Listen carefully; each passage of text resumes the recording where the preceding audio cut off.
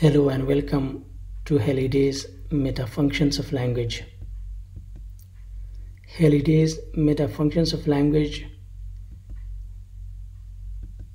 We have Ideational Metafunction, Interpersonal Metafunction,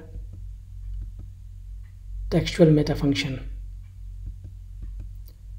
Let's discuss about Ideational Metafunction.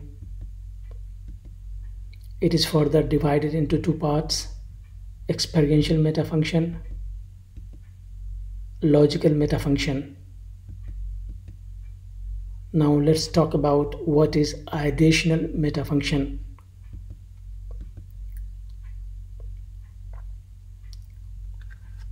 It refers to the way we organize, understand, and express our perceptions of the world and of our own consciousness.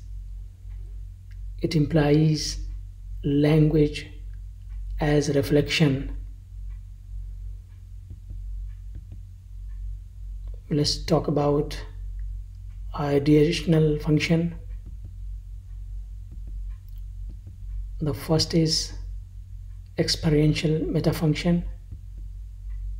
It refers to the content or idea expressed in an utterance.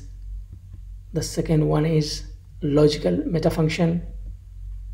It is concerned with the relationship between ideas.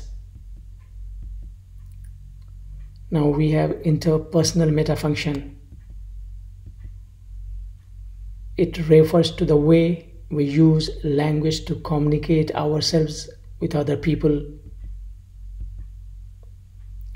It implies language as action. It is about the social world, especially the relationship between a speaker and hearer. Now we have textual metafunction.